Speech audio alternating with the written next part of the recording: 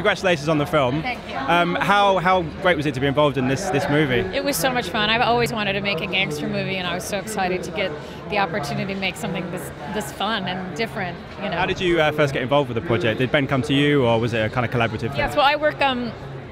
Now I run both Ben and Matt's production company, so we got the book, and Ben and I talked about it a lot, and then I got to help him kind of write the script and break the script, break the book down. So I've been in it for a long time. I was going to say, I heard an interview with Ben. He said it's a year and a half that he's put into this, which is just extraordinary kind of commitment from him that he really wanted to make this movie. He did, and actually we started working on it before Gone Girl, and then we were waiting for him to have availability because he's very busy in his other job.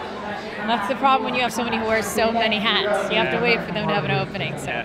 But we had so much fun making it. That bat suit's keeping him busy at the minute. It does. But you gotta give, you gotta mix it up. No, I love that he made this choice after Argo to make this movie. I thought it was so fun and different for him, and a big, just a completely different genre and world. As well as him, you've got an amazing cast with this. You must be fantastic to get so many amazing people involved in this. But you know what? Everybody wants to work for him. It's like, I think when you have not only his success as a director, but actor-directors are actors' favorite kind of directors to work with because they know they're going to have a great time. And they all really loved it. And I know I love Brendan Gleeson and Robert Glenister and Sienna. We have some great UK talent represented. Ladies and gentlemen, you're watching Hey You Guys.